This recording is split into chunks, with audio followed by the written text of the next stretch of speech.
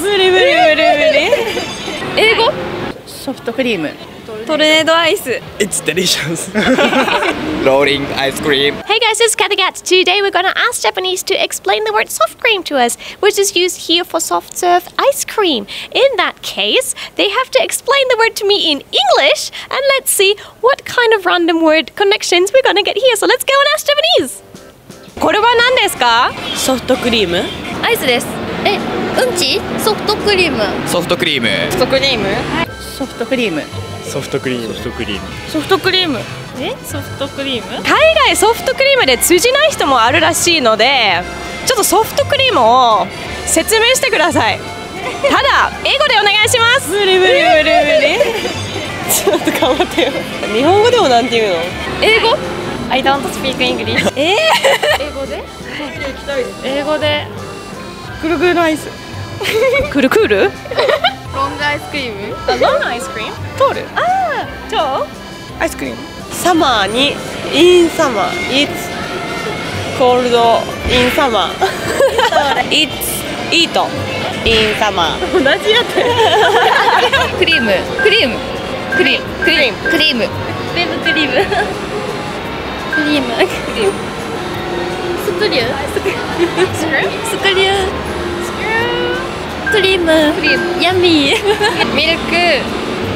クリーム。Cold ice milk. Rolling ice cream. Soft cream is ice cream, but the shape is like spiral. It's delicious. Ice cream.